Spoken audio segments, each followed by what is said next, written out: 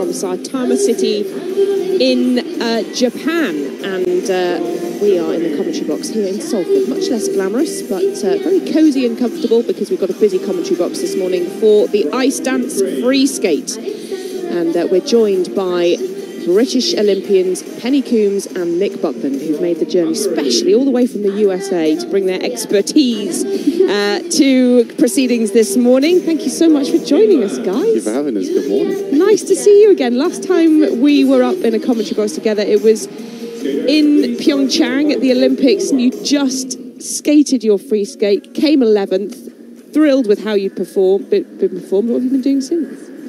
We've been busy. We've been doing a bit of everything. We've been doing some coaching. We've been doing. We actually helped out with a Torvald Dean movie. Yes. That was aired over Christmas, which was fun. Yeah, we did some shows over Christmas as well, and then we popped back to do a little sesh on Dancing on Ice as well. So yeah, busy. But still in skating. Yes. Yeah, of very course. Much so. Very much so. Do you reckon that's where you'll stay? Absolutely. I'd say I can't see anything. I can't see us doing anything else. Yeah. Apart from getting married, of course. I mean, there's it's a small matter of an engagement. So congratulations to that. Thank you. I know you were under huge pressure from both your mums, particularly after the Olympics and imminent retirement, and everyone was very excited about the fact that you were going to retire and have babies. Yeah, I was going to say it was more about the babies than the engagement. But, it's a stepping stone. The mums are happy that's out of the way. Yeah. On to the next. As far as they're concerned, Yeah, they've ticked off one life goal, they're on to the next one. But for you, skating's still very much, of course, the centre of what you do, the centre of your focus.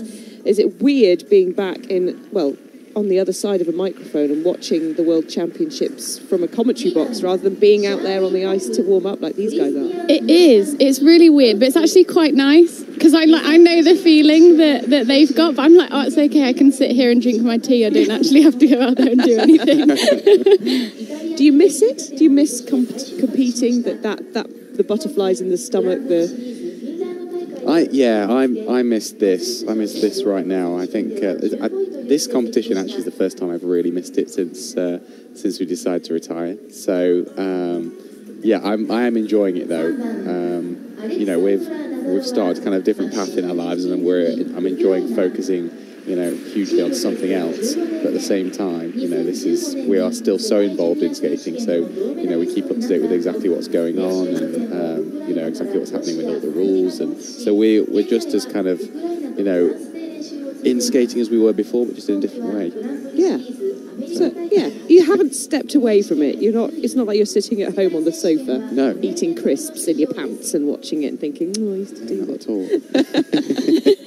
Sometimes, yeah. I was going to say, depending on the event. Yeah, absolutely. So this is the first group of five we've got out on the ice at the moment. 20 made it through from the short programme, and the favourites for the gold and for the world title, Gabriela Papadakis and Guillaume Cizeron, the French, who took the silver medal, didn't they, at the Olympics behind Tessa Virtue and Scott Moyer. Is it just theirs to win this competition? Are we just going to watch a bit of a procession for them? I think anything can happen because it is sport. But if all goes well, then I think it's theirs. It's theirs to lose, definitely. They are cut above the rest at the moment, and they're going into the free dance with pretty much a 5-point lead, which in ice dance is hard to make up. Hard to make up the room, especially on the Olympic silver medalists, and the reigning world champions. So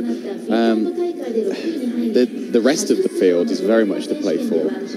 We have the top from about 2nd to 8th place is very, very tight points wise. So really anything can happen there, and all the way down to where Lila and Lewis are. There's a real chance that Lila and Lewis could make the top 10.